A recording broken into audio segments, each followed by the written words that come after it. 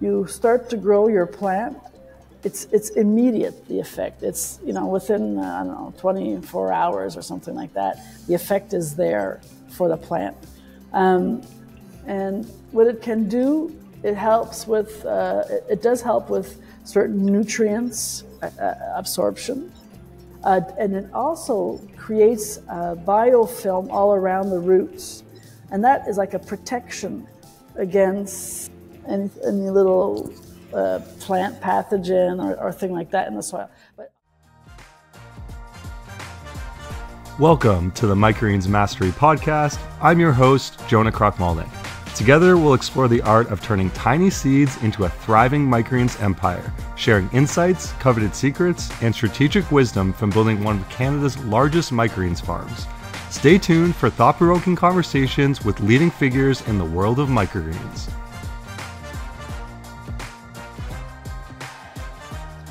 Welcome to the podcast, everyone. On today's episode, we have Susan Parent from Premier Tech, who is the company behind the ProMix line of products that most of you guys are familiar with. We're going to do a deep dive into the benefits of different bio-additives for microgreens and edible flowers, the different ProMix products that are best suited for growing, the sustainability of peat moss, soil storage recommendations, and so much more. I learned a lot in this episode, and I know you all will as well. Let's get right into it. Hey, Susan, welcome to the podcast. I'm really excited to have you on today. Hi, nice to be here.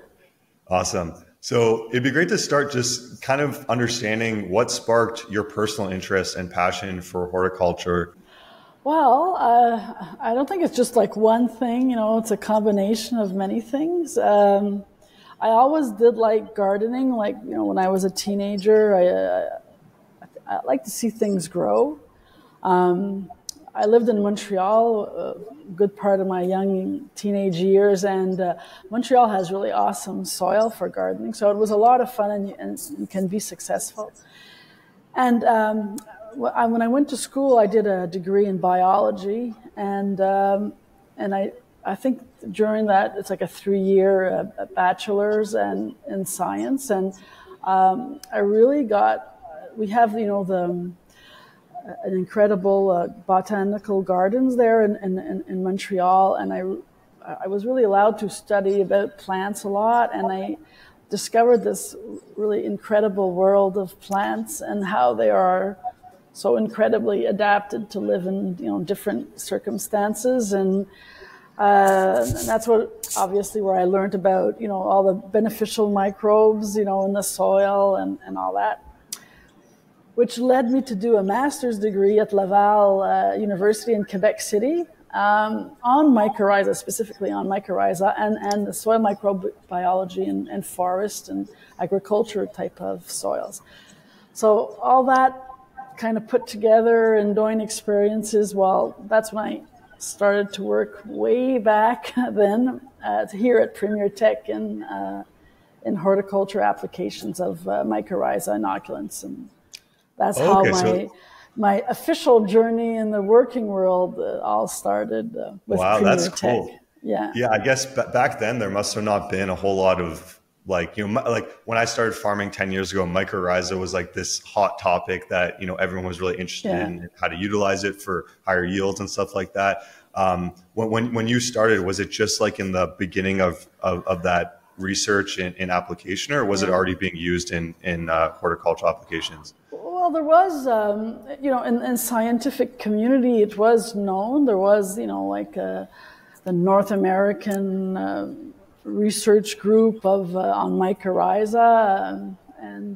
So, in the scientific world, there was knowledge about mycorrhiza, but in the, let's say, in the gardeners or the growers, mycorrhiza was really wasn't known at all. Rhizobium back then was known because of the benefits, for the different types of crops that benefit. Because it is another type of symbiosis, the rhizobium with the legume family, the peas, the soya, so that was better known, but not mycorrhiza. And also back then, to produce mycorrhiza on an industrial basis, it was like almost impossible at that time. So I think that was maybe one of the major how you'd say, roadblocks for this inoculant or this mycorrhiza, this type of symbiosis, to get known better, because we couldn't, or we could produce it, but not in the ways we can produce it today. Yeah. So That's really interesting. I never even thought about the production side of like growing mycelium to be able to use it. Whether is it generally like the mycelium, or is it spores that are added to products? It's spores, because the spores have a really good viability. And when you're adding it, let's say in a growing media like peat moss and stuff, you want something that's going to survive. You don't want something that's going to be dead after a month. Yeah. So we had to use the spores. But I would say the major roadblock with the mycorrhiza is that there's many types of mycorrhiza, but let's say the one that's good for most herbaceous types of plants that we're growing, so be it soya to potatoes, or in greenhouse greens, sunflower and all these different types of plants, is this type of mycorrhiza. It's called arbuscular mycorrhiza, and it cannot grow without a plant root. So normally these fungus, they need sugars, to be able to grow. And normally molds or other types of fungi, you just put it on a Petri plate, and you have a sugar-based agar or gel there, and it just grows on it. This one of its the major challenges was to make it grow alone without the root. Until this day, of 2024, we still cannot grow it alone without the presence of a root that will provide the sugars it needs to grow. Wow. So that was a big thing. So, but we found ways of going to do, research allowed us with collaborations with other universities, allowed us to find a way to grow it. Yeah, and I'm really excited to get deep into the conversation with mycorrhiza, biostimulants, biofungicides. I think that's a really interesting topic that I'm just curious about, and I'm sure a lot of listeners as well that are microgreen growers would like to understand if there's potential benefit for them as farmers to use those type of products. So what is your current role at Premier? Well, I worked for a long time in research and development, and now for the past, I guess, 10 to 15 years, I'm more involved in the commercial teams to help with introduction of new products, or to answer growers' needs and how our products can help them out in order to, if they want to convert, let's say, to organic growing, well, how can I advise them to do so, and how can they make the best of our products? And so I do a lot of kind of trial work with the growers to see how it works in their greenhouses, and if they have issues, well, I'll go and support the commercial teams to try to come up with some kind of a suggestion of a new product or something that can help, or do soil analysis and try to understand a bit better what the problems are. So yeah, they call me horticulture specialist, but it's more grower services. That's what I'm doing now for the past 10, 15 years. Yeah, I'm sure you've seen a whole wide range of issues and solutions to problems for farms over that period of time, which is really cool. And I'm guessing it must be quite rewarding to be able to work directly with growers and farmers to help solve those problems. Mm-hmm. No, definitely. Yeah, it's well, because we all have I have a certain amount of knowledge, but there's always something new to learn, and so it's it's a progress. It's always a progress, to be able to gain knowledge and share knowledge. So it's a give and take. It's not just me that gives. I do benefit a lot. Yeah. By working with them. Yeah. Yeah, learn a lot over that period.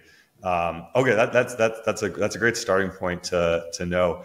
So Premier makes the ProMix line of products, Right. which is a very, I would say, I don't know if it's the most popular, but as far as I know, it seems to be the most commonly available, at least on the more retail small grower side. ProMix is what most microgreens growers use, and what I recommend. What would you say, like, the breakdown of customers between, commercial growers, retail stores, garden centers, or any other sort of customers you have, what that kind of breakdown looks like for your product? Well, we have product that's packaged really for commercial growers, and then we have other products that are packaged more for retail use. So what you could find in garden centers. But a lot of our customers that are homeowners, for example, or not master gardeners, but almost, but they work on a smaller scale. A lot of them will use our professional products because there is a little bit of a difference between the two. The professional products will dry down a lot faster, so they're kind of easier for a greenhouse grower to use, whereas the retail products, a lot of our customers are growing outside and they don't want it to dry down too fast. So we've got like two categories of products, and they're labeled that way. So if I'm to make a breakdown, I would say maybe 50% of our products just go to commercial growing, and then another 50% goes to garden centers, box stores, and home master gardeners, if I can say, and also like with the cannabis, a lot of people are growing at home, so there's a lot of professional product that is sold to that type of hobby for the cannabis customers. When you say professional product, is like a ProMix HP or MP, are those considered professional products? Yes. Okay. Yeah. From what I've seen, most of the microgreens growers use the professional grade of products. And the retail products, so they would be more like a darker kind of peat moss, like they hold more water sort of. They'll hold more water, and a lot of times there's compost added to that, because people like it when it's got this earthy feel to it. The homeowners don't really like the dryness of the professional or the commercial growing type of media. And a lot of time the commercial one is in a compressed bale, so a lot of customers don't like it to have to fluff up the bale. Yeah, that makes sense. But there's still a lot that prefer the professional, especially if you're growing, really things like microgreens, or if you're growing leafy lettuce and things like that. It's when you're always like a not industrial, but even though it's a small little greenhouse you have in your backyard or something like that, you want something that you can control. If you wet it and then you've got like 10 days of overcast and you can't seem to give it enough fertilizer because it's always wet. So a lot of the homeowners will prefer using the commercial products. Awesome.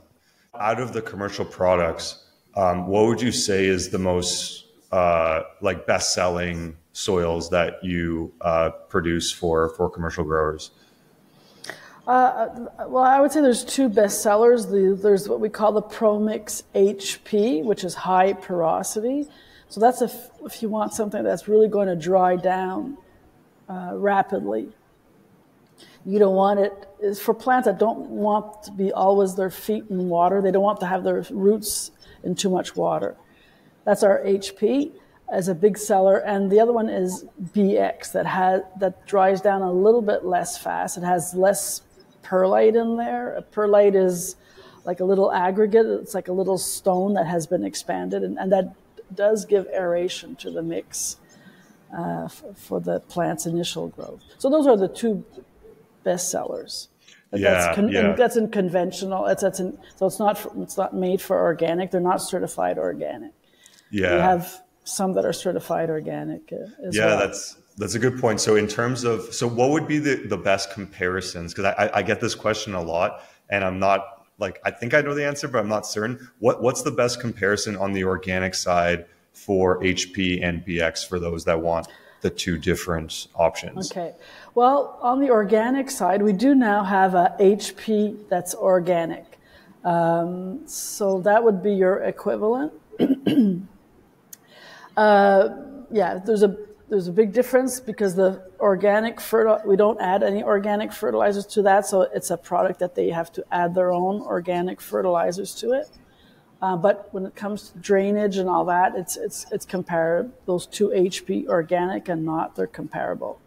And then on the organic side for the BX, the comparison would be what we call MP, like multi-purpose organic mix that will probably dry down a little bit less fast than the BX, but it's the equivalent in what we call like our potting mixes. In the organic. Yeah. See, I always thought the MP was like closer to HB, but there was no. I think when I used MP, there was no organic HB. Yeah. Does the organic HP also have coconut coir in it, like the MP? Okay. Yeah. Interesting. Yeah. Okay. Well, we have to put the coconut coir to help with the water management. Yeah. Because peat alone, once it dries out, it's really hard to wet up. And when you get into organic, we have organic surfactants to help, but they're not quite as good as the ones in conventional. So that's why we put the coconut coir in there. Yeah. If you just take a bale of peat moss that's dry and just add water to it, it'll just literally float there. It's super hydrophobic. And it's one of the challenges with growing with peat moss is that if things dry out too much and you don't have like a good surfactant in there that will reabsorb the water easily, it can be a challenge on the watering side sometimes. So yeah, it makes sense to have the coir in there for that, because I've noticed that as well, is that the coconut coir makes it water a lot closer to what something like HP would than if you just take straight peat moss and try to water it. It can be quite challenging without the coir. One challenge I've had with coconut coir in general is that it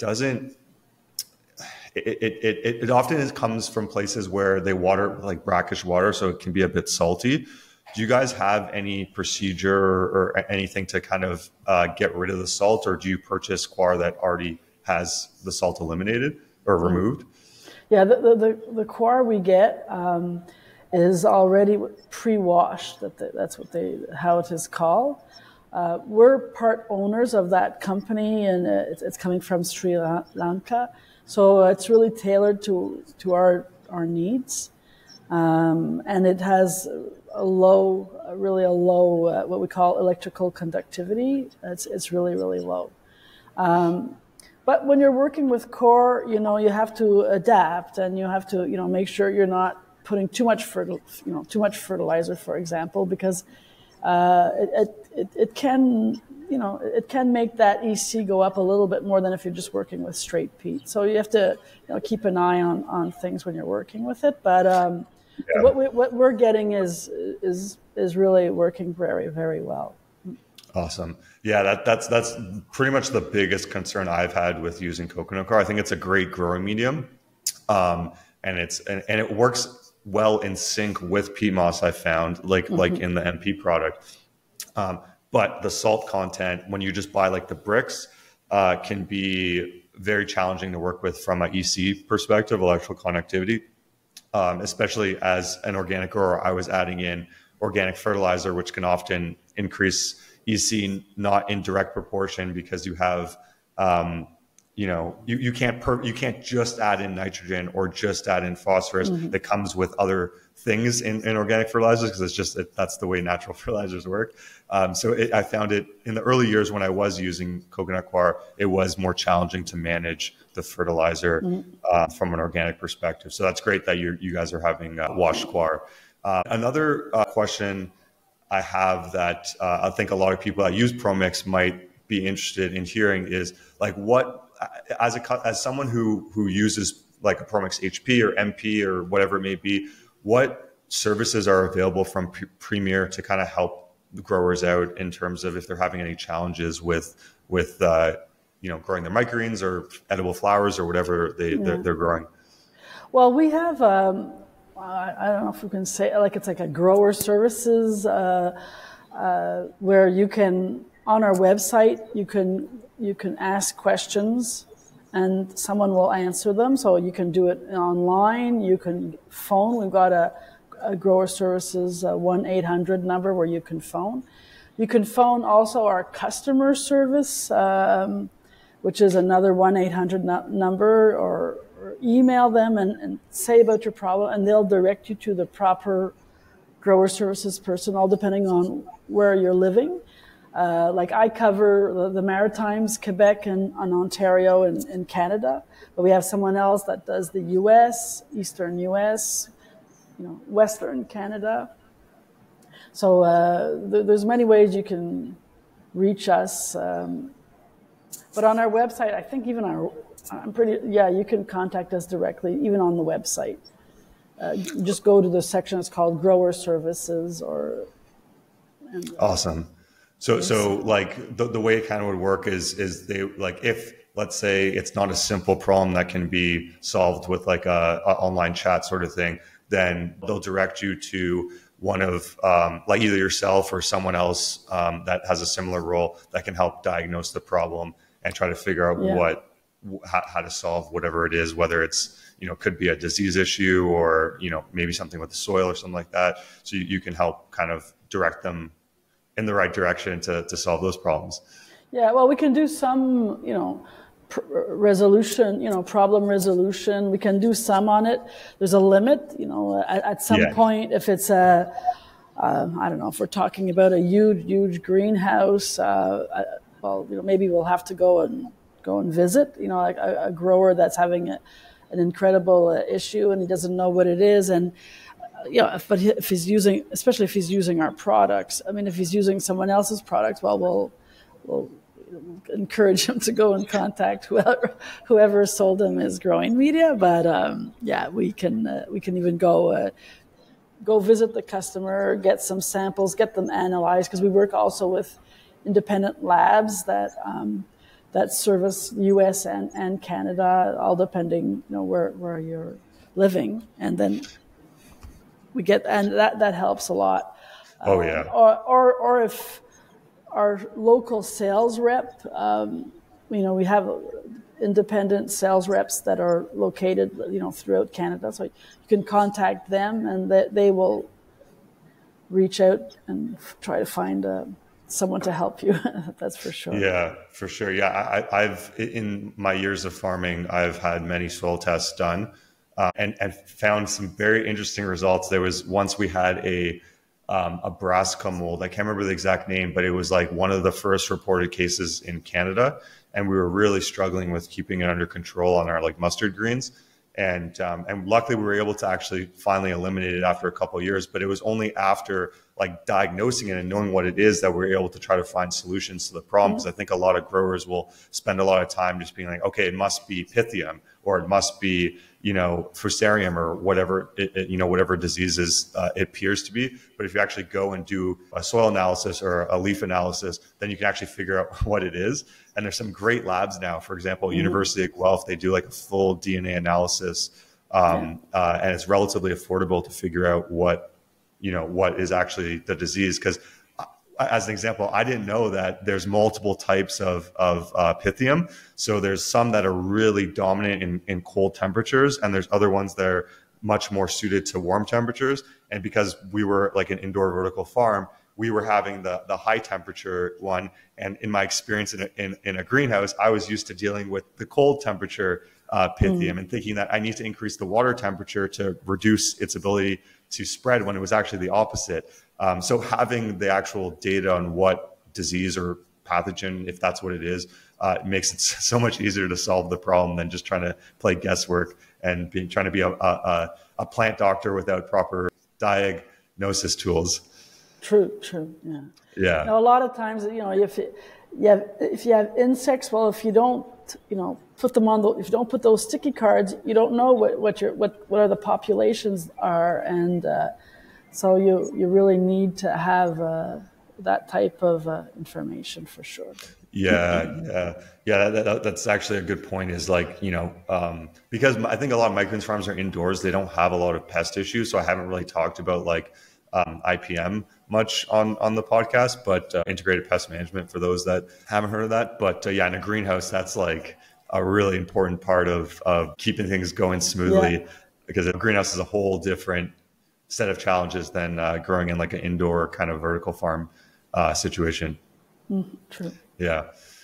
In terms of peat moss, which is the main ingredient in most of the ProMix product lines, I've learned a lot in the COVID years because we had a lot of challenges. I'm sure you guys did as well with sourcing peat moss.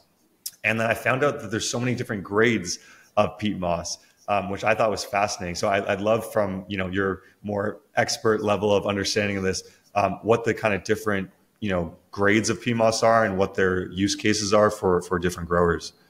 Okay, well, peat moss, it comes from a bog. So, okay, and there's different types of bogs, but the preferred type of bogs that we're using to harvest this peat moss, it's coming from the north. So it's what we call, they're more acidic type of bogs than those that you will find in the south that are, so they're, without getting into big detail, bogs is a wetland, and in nature, it's an accumulation of sphagnum over years. So, it can be mixed with some wood, especially here in North America. There's a lot of trees tree roots and things like that you can find in the bogs. But so a bog can accumulate over hundreds of years sphagnum peat moss. So the sphagnum peat moss on the top layer, okay, is the most fibrous one. And as you go deeper and deeper in the bog, the peat will eventually, a bit like in a soil, you have that humus, you have the leaf litter, and then you have what we call the humus or the dark soil or black earth or whatever. Well, in the bog, it's a bit different. It's that it remains like a litter that's on over, I don't know, 30, 40, 50, 60 feet high, or in meters, 20, 30 meters high. The decomposition process is really, really slow. In soil, it's really, really fast because you've got worms, you've got all sorts of things there that biodegrade the organic matter. But in a bog, it's really, really slow. And it's very acidic, so there's not a whole lot of things that can live there. So when we harvest a bog, we have to do like drainage, so we have to drain it to remove all the water. And the top layers is what we call the most fibrous fibers, and that is what is mainly used in the growing media for professional use. When we go down deeper in the bog, so let's say if we go down, I don't know, 3 or 4 feet down into the bog, so 1 meter down or 2 meters, all depending of so many other factors. But that's where you'll see that the fiber is finer, or will break down a little bit more. So that's when you get into the grades of peat moss that you'll find more in retail. What they will call black earth. It's not really earth. It's decomposed sphagnum moss. Yeah. So it's not true earth. Well, anyways, and 99% of what's sold maybe if you have a landscaper and he has access to some soil, then maybe that's true. But what you buy in bags, anyways, it's peat moss. So the greater the decomposition is in the bottom of the what is harvested, and the top layers is what's really fibrous, and that's what we put into the professional media, because that will hold water real fast, but will release water real fast. As you go down, it'll hold water and not as fast, and will not release as fast the water. So that's basically the difference, is really the level of decomposition that has been going on in the bog prior to that we Yeah. started to harvest it. Interesting. So how, like you said, that it's just a few feet, like the first 5 or 10 feet are the more fibrous, and then the rest of that, like 50, 60 feet or? Well, yeah, it becomes kind of, let's say you would dig a ditch and you would look at the profile, the profile in the bog. You'll Yeah. see at the top layers, you can really recognize really well the fibers. You can almost see it. Not almost, you see it. You can really recognize the structures. And then as you go deeper, well, you see that it's starting to break down a bit more, and it looks darker. And so that is the natural process. But those darker layers, it's kind of difficult to give you an exact amount of meters down deep, all depending on the bog itself. There's some that are very deeper and some that are less deep. But normally when we begin to harvest a bog, we have to have a certain amount of that fibrous, because that is the most used in growing media, is those fibrous ones. Yeah, sure. That fibrous layer, I would say. That's really interesting. So would you say generally there's a lot more of the like retail, like if you were to harvest the average bog, is there a lot more of the retail peat that's taken out compared to the more fibrous peat moss in like the as a whole of the bog? No, because we don't. We'll only harvest according to demand of the market. So we're not going to, and also like the Canadian sphagnum peat moss industry as a whole. So all producers of growing media with peat moss, we have a principle where we don't want to dig where there's nothing left. So, and we want to restore that environment once we're finished harvesting the peat. So we don't want to just dig up to dig up. We want to make sure that we leave the environment where it will naturally, because we do bog restoration and where we introduce living sphagnum on top of an environment there that has been harvested, and it normally takes off after a couple of years.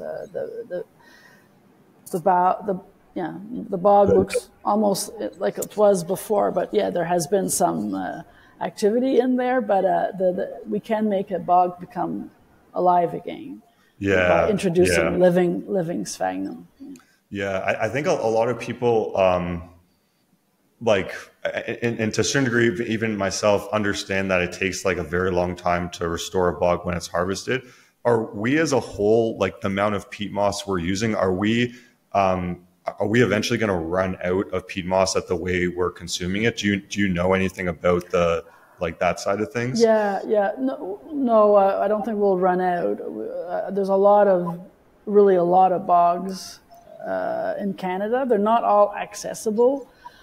I think that we're presently using 0.01% of all the bogs in Canada for harvesting peat moss. So it's a really small percentage that are being harvested. Oh, wow. So we're not like I know like in Europe, there's, maybe you've heard about peat bans and things like that. That's more because in Europe, they use it for a lot of other things, not just horticulture. They use it to generate, to heat houses with it and all that. So, and transform it into some kind of a fuel. Here we only use it for horticulture. For sure. Yeah, no, that's really interesting to know, because I feel that even myself, I had a misconception that we're going to, at some point, like kind of like oil, we're eventually going to run out of peat moss. But if we're using, you said 0.1 or 0.01%? 0.01. Wow. Okay. Yeah. There's the Canadian sphagnum peat moss has a web page. It has really a lot of information to kind of explain things, and it's not just one company.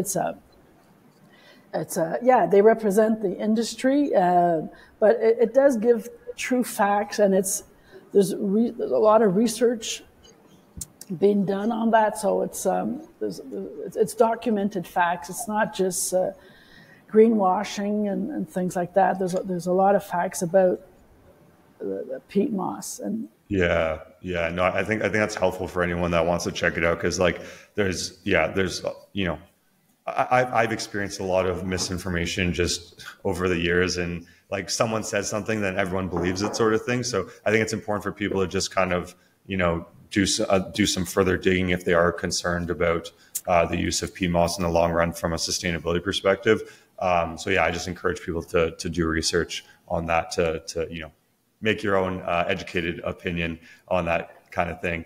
Yeah. So another thing that a lot of people ask about is storing the bales of ProMix, whether it's HP or MP or BX. Do you have any like specific recommendations for people to like how they should store the product, how long it'll last stored in the bales? Yeah. Well, overall, I would say the peat moss itself can be stored for a long time. Where you'll run into some changes in the product is with the start, because we do put a starter charge in it, and we do put what we call a wetting agent or a surfactant. And some of the starter charge in heated areas, so let's say when it goes up to 20, 30 degrees, some of that starter charge will be biodegraded by the natural microorganisms in the peat moss. And the same thing with the wetting agent. If it's stored at minus 20, like we're getting these days here in January, you know, the product remains pretty well intact. It's just if it has been stored for many, many months at 20, 30 degrees Celsius, some of the nutrition will change a bit. Some of the calcitic lime, maybe the pH will go up a bit, because we do have to put limestone in the peat moss to adjust the pH, so it's not acidic too acidic for plants. And and the wetting agent, after 1 year, I would say it's starting to show signs of losing its wetting capacity. So yeah, I would say if you could keep it stored out of the sun, that would be the best way to have the longer preservation, I would say, of the wetting agent and some of that nutrition. That's helpful. Yeah, I would guess most growers don't keep product that long, but it's helpful to know like if they can keep it out of the sun as much as they can, then that it's not like there's natural bacteria in these bogs and that will grow when it dries, when it's relatively dry. Is that correct? Yeah, well, there's some bacteria, but there's some, I would say, mold. So these are saprophytic. These are not dangerous. They can even be beneficial.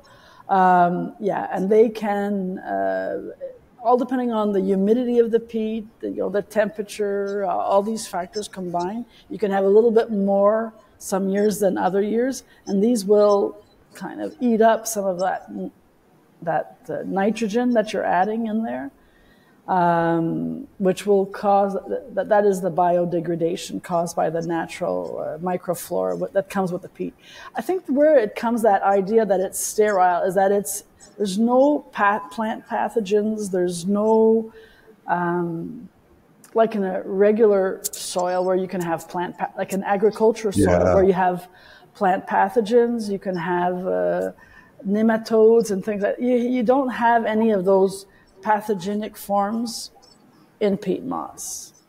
Yeah, that's a good distinction, because like I've never had peat moss be contaminated with Pythium or things like that. It's been quite incredible. Like it usually comes from the seed, or if you had compost or things like that, that's where it usually comes from. It's actually a unique benefit of peat moss is that it's in such an acidic environment where it's grown that most of the typical plant pathogens like just don't survive or don't live in that environment. So it gives a unique opportunity for growers starting seedlings to not have to worry about, all the wide array of potential plant pathogens that can come in from compost, worm castings, topsoil, all that kind of stuff. True.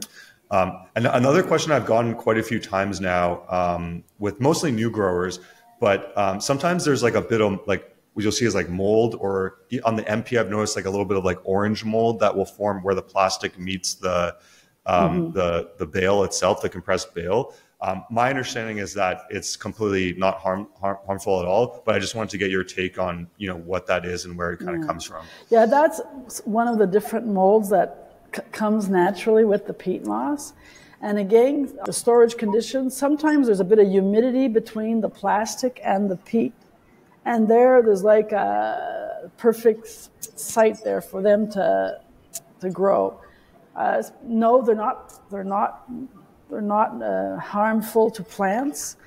Can be a bit of a nuisance. I would say just remove that little crust and throw it away. But I know some people, you know, they still have to do the good practices. Don't compact your growing media when you're filling up pots, because the growing media has to breathe. So yes, there are some of these natural occurring ones, but if the plants are too compact, if they're getting too much water, you can get things growing on the surface. Sometimes it's algae, sometimes it can be mold. So the idea is just really space out the watering, only water when you need, and especially don't compact, because these natural occurring, algae is not so much a problem. Algae comes with the greenhouse and the water, but some of these molds, they can also grow on the top of the pots when you're growing. So you have to, you know, be sure you let dry down enough. That's really important. Yeah, for sure. When there's moisture between the plastic and the bale, and I've never like cut off or not used that area, you just mix it in, and then most of those spores will just die or not be able to thrive because you just disturb their environment. And again, they're not harmful to the plants at all. So something for people that are new in the industry that have seen that and might be worried about it. It's like, from my opinion, it seems like your opinion as well, it's not something to really be concerned about. No, normally once exposed to air, that will disappear anyways. Yeah, exactly. Yeah. Now, the last question before we get into the part I'm most excited about is so I've had people in, you know, some states say, hey, they have trouble finding like Promix HP. So I was just curious on where you guys sell the Promix line of the commercial grade of products in North America, and where you don't sell it. I think it'll help people understand, you know, where they can access this product. Well, I think any major distribution in Canada or in the U.S., big horticultural supply distributor, they will have it. Well, maybe there's some that don't, but they can phone us on at our customer service, and we'll tell them where they can find it. But I would say the major distribution, like in Ontario, in Quebec, they all have it. Yeah. Okay. And then, so if someone's in like, you know, the Western US, they can still get, like, you guys still will sell to distributors in that area, correct? Yeah. Okay. We sell even to Mexico. So. Okay, that's good to know. Yeah. That's helpful. Okay, so your product is available everywhere. It's just a matter of if a distributor carries it in the local area, sort of thing. Yeah. Well, normally the bigger ones, I don't know about all the little co-ops and all that. Maybe they don't, but not, you know, they're, I'm not saying 100%, but the major ones, you know, like in the U.S., you've got big names there like Griffin, and in Canada you've got Terrace and Plant Products, and these are all Nutrient out west. So there's a lot there that have. I believe Hydrofarm is probably the biggest one in the U.S. Especially for the you know, the microgreens industry. A lot, when they're starting out, they're buying from hydroponic stores, so a lot of them can access the product from Hydrofarm.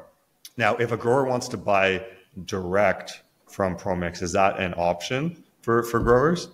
Well, there's always an option. It's just that we don't deliver pallet quantities. So, and I think it's better for the grower to go through distribution. He's not going to get it less.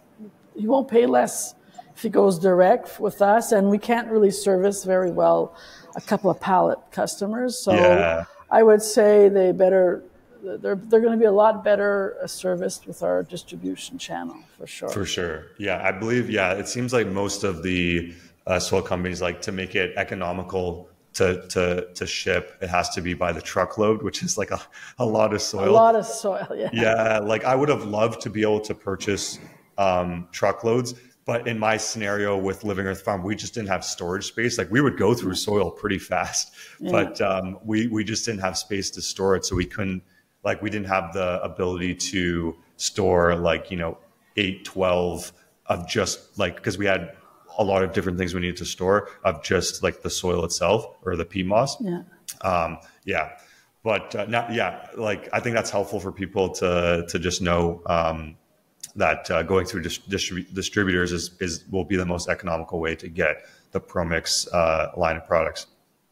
Now, this is the part I'm really excited about, which is the additives, because this is something that you specialize in. You actually, like you said, you studied your master's in mycorrhiza additives. So the ProMix products, there's a few different additives, including mycorrhiza, biostimulants, and biofungicides. So I'd love to hear more on these additives and their benefits for greenhouse growers or microgreens growers.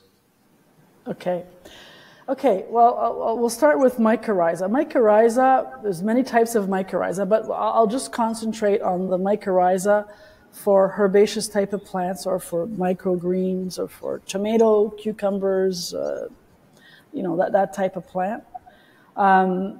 So this is it's a fungus, and it really, we can feed it into the growing media, so that when the first roots start to grow, they come in contact with these spores and it colonizes the roots.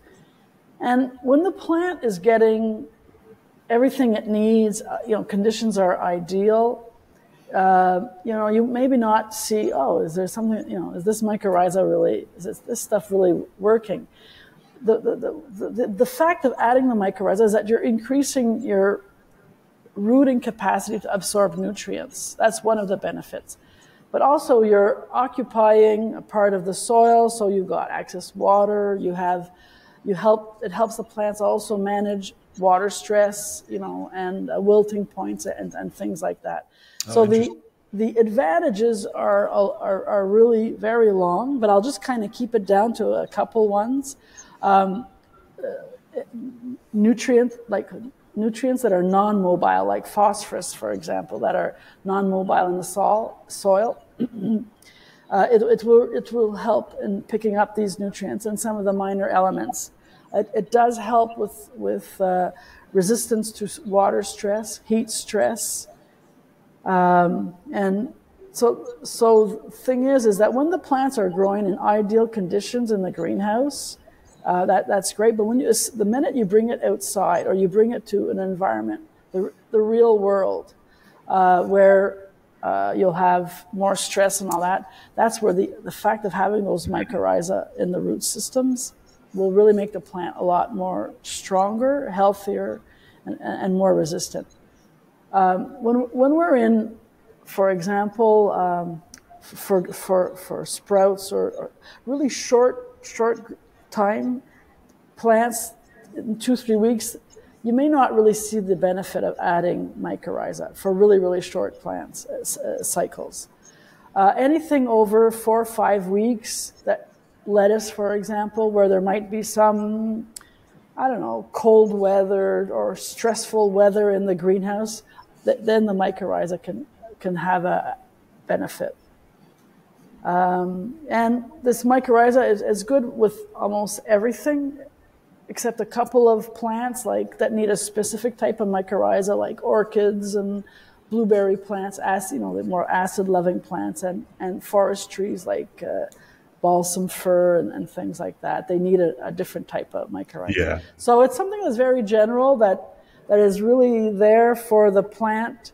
So you don't need to fertilize as much. You can really cut back on that, and it's not, if you put it in the desert and you're not giving it any water, I mean, look, we have to be realistic. Yeah, but for sure. it really reduces stress. Okay, so Yeah. there's a lot of research that's been done on mycorrhiza and in all sorts of applications.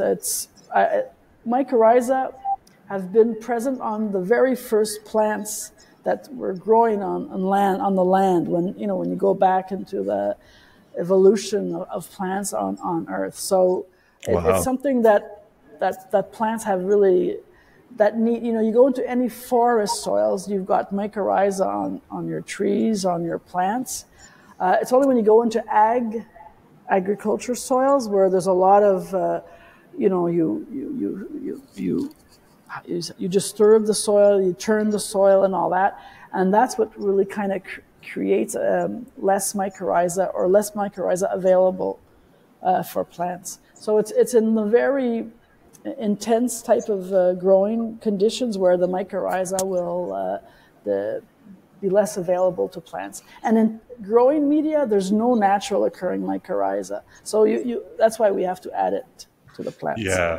Yeah, no, I think that's helpful to know, because my understanding was that microgreens wouldn't really benefit, and I think you'd confirm that. But there's a lot of growers that grow edible flowers that are much longer period of time. Yeah. And if you don't, as a plant gets bigger in a small pot, it's more chance of it being underwatered. So having the mycorrhiza will help prevent that stress from affecting the growth of the plant, and same thing with nutrient absorption. So I think there is an application for the mycorrhiza for more longer term crops, like you said. And there's really a lot, but if I just want to kind of limit to it because it does help with let's say different secondary metabolites to produce secondary metabolites and things like that. It'll increase it. It increases flowering. It can increase, interesting. Yeah. There's a lot of benefits, but again, you have to make it fit into your growing conditions, and as long as it's more than 2-3 weeks, I would say 4 weeks, I think that's where it can be. You can see the benefit, but it won't harm anything if you do use it. Yeah, exactly. And you don't. So there's never a negative effect. Yeah. If anything, it would take up more of the soil space that would prevent bad bacteria or bad types of fungus to take over. Yeah. Yeah. True. Yeah. Now, when we talk about biostimulants and biofungicides in the Promix products, the reason why we've got it's the same organism. It's just that in the U.S. it's labeled biofungicide because it's registered with EPA, the Environmental Protection Agency.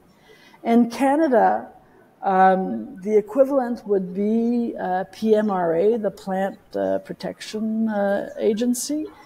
But if you do that, and we have registered because us it's a bacteria, this biostimulant or the biofungicide, it's a bacteria called Bacillus. If we sell it that way here in Canada, it has to be stored like a pesticide. It has to go into the chemical room. And growing media, you don't want it in a chemical room. And so that's why it's labeled biostimulant in Canada. Got it. And what is the benefits? Yes, it does have something interesting that the mycorrhiza doesn't have, is that it's an immediate effect. So you start to grow your plant. It's immediate, the effect. It's, within, 24 hours or something like that, the effect is there for the plant. And what it can do, it does help with certain nutrients absorption. And it also creates a biofilm all around the roots.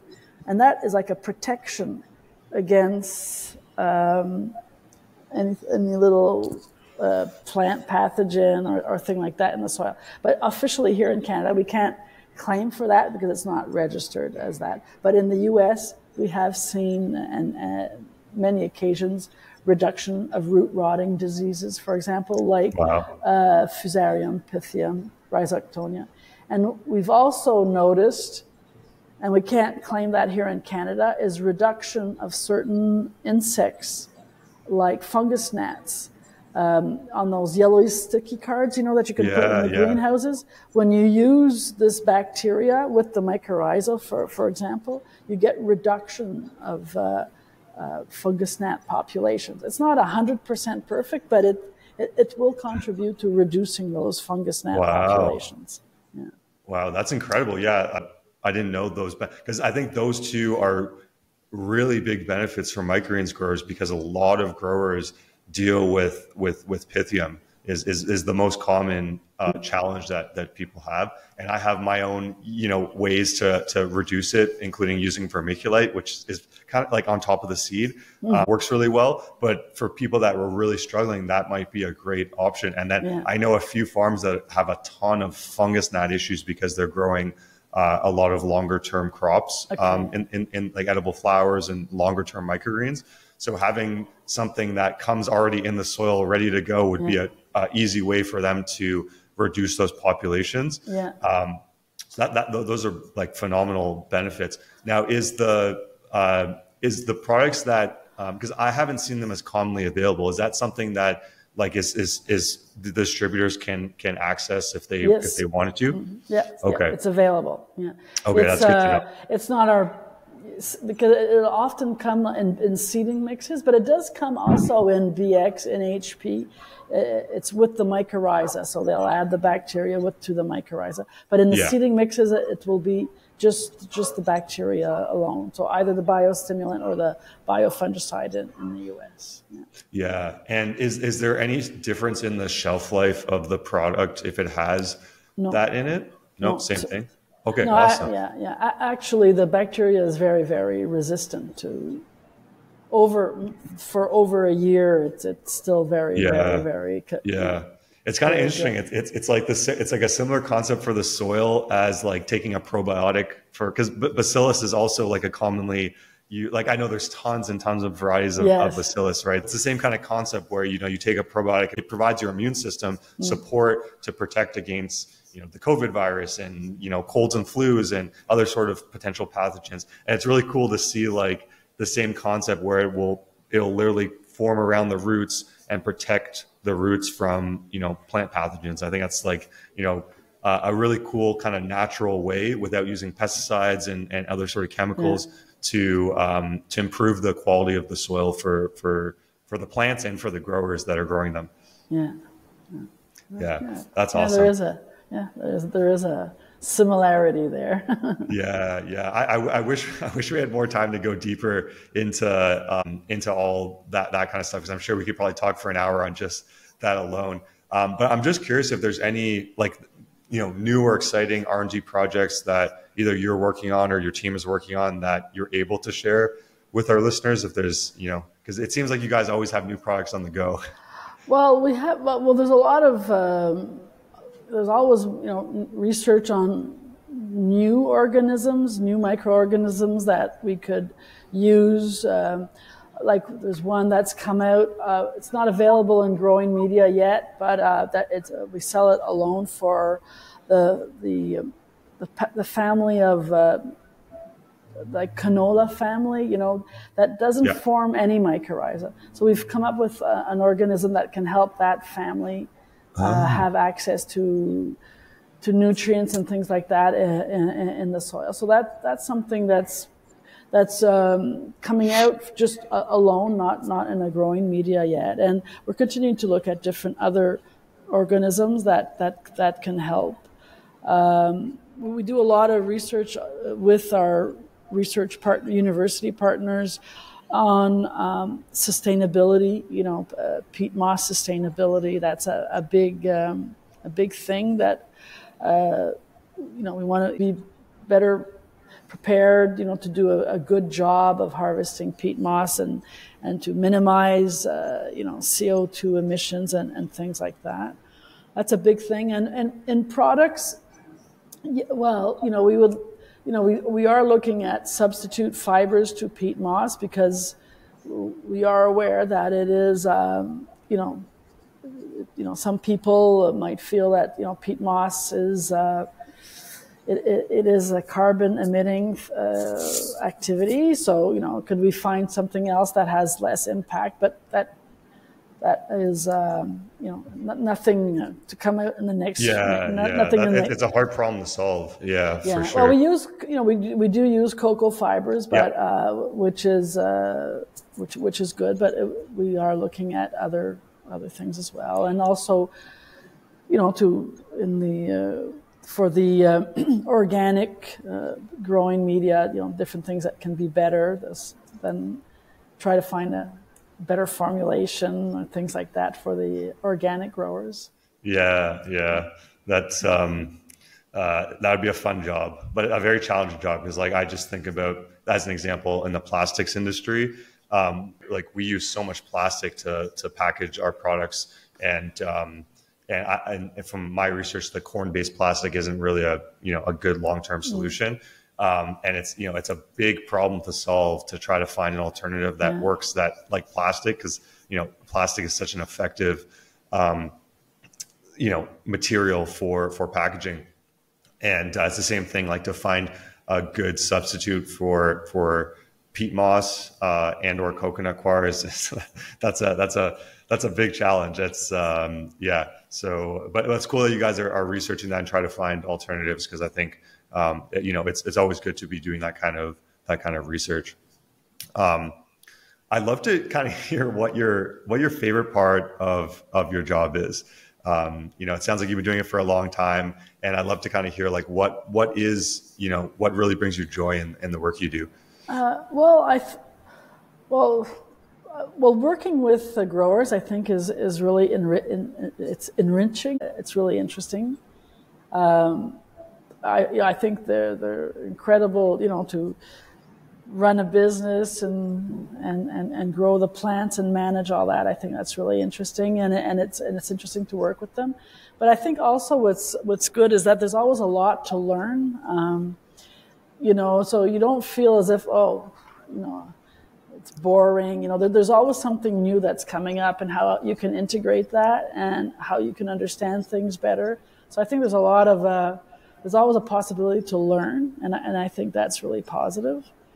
It's not because I've been around a long time that I know a lot. Yeah, I've got experience, but I need to feel that I'm learning. For sure. So that's another good part of it, and and also this company. There's like a lot of good ideas. So I keep feeling as if I'm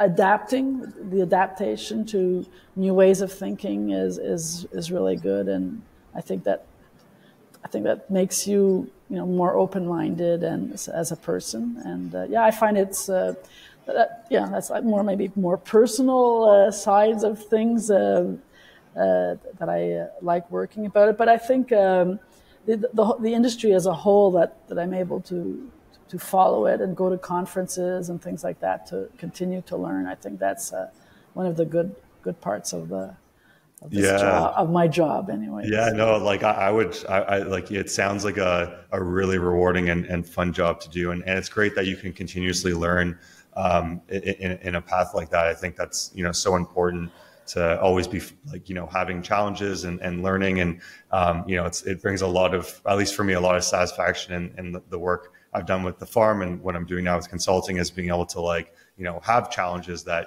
push my understanding and learn. And that's, part of the reason this podcast, I learned a lot on this episode, and I'm sure a lot of growers, will learn a lot as well. And I think it's really valuable to always be in that mindset of always wanting to learn. Yeah. I hope to plan to do that for the rest of my life, whether I'm working or not, just always want to learn and grow as a person. And it's great that you see that in your job, and you get to experience that on a daily basis. Yeah, it is. Yeah, I guess I'm lucky, or I'm lucky, or you make your luck. I don't know what it is. But I think a bit of both. Yeah. Awesome. So last question. If I ask this to everyone, whether they're farmers or anything else, is that if you can go back in time to when you started working at Premier and meet the younger version of yourself, what advice would you give the younger Susan to set them up for success? Oh, that's a tough one. What could I would give in advice? Maybe be patient. Patience is yeah, it is good. Sometimes, when we're starting, we want to, advance, and sometimes it's maybe good just to step back a bit and not just run into things. Some people are more patient than others, but I think it's worth take time to maybe also know what has been done before, and instead of doing it all over again. A lot of times, because it was done a long time ago, people think it's not so good, but sometimes there's some good things that were done, and maybe 20, 25 years ago, but if you never ask, you won't know what was done and what was positive and what was negative out of that. And that's great. I think that's super helpful. Like it's a good point. Like, in history repeats itself, and like education, if there's something that someone learns, but there's no, as example, study published, then no one knows that information is there. So sometimes going back in history and seeing what was already done can help you advance in whatever it is that you're doing. Like, so I think that's great advice. And patience is something that I think all of us have to learn over time, from when we're a kid and we have the least amount of patience to, as time goes on, we learn to be more patient with things and let things kind of go as the the natural flow of things in terms of time. Because like I'm still that way, where I want things to move faster than they are. Mm-hmm. But it takes it away from like enjoying what you're doing right now. So it's for me, a practice in learning that kind of patience. Yeah, I don't know. It's patience, or it's maybe don't talk too fast. Just think more. When I was a kid, they would always tell me, make it go through your head a couple of times and see, is that really the right way to ask things? Or Yeah. No, for sure. Awesome. This has been a really great interview. I learned a lot, and I know the listeners will as well. So if anyone wants to connect with you or learn more about Premier, where can they find you guys online? Well, you can go to our website, which is pthorticulture.com. And if you go to grower services, you can see who's a grower services rep in your area. Awesome. Thanks so much for coming on, Susan. It's been great You're having welcome. you here. And thanks so much. Thanks for tuning in to the Microgreens Mastery Podcast. To access a wealth of insights, just click the subscribe button, stay notified about each new episode, and enjoy all of this wisdom for free. If you're ready to supercharge your microgreens business, visit microgreensconsulting.com for a gold mine of guides and resources. We've transformed thousands of microgreens businesses, and you're invited to join the success story. Let's stay connected. Follow us on YouTube, Instagram, and TikTok at Microgreens Consulting for exclusive content and expert tips and wisdom. If you found this episode insightful, please leave us a review, spread the word, and let's share microgreens magic with the world. Until next time, let curiosity fuel your growth, and may happiness be your harvest. Happy growing, everyone.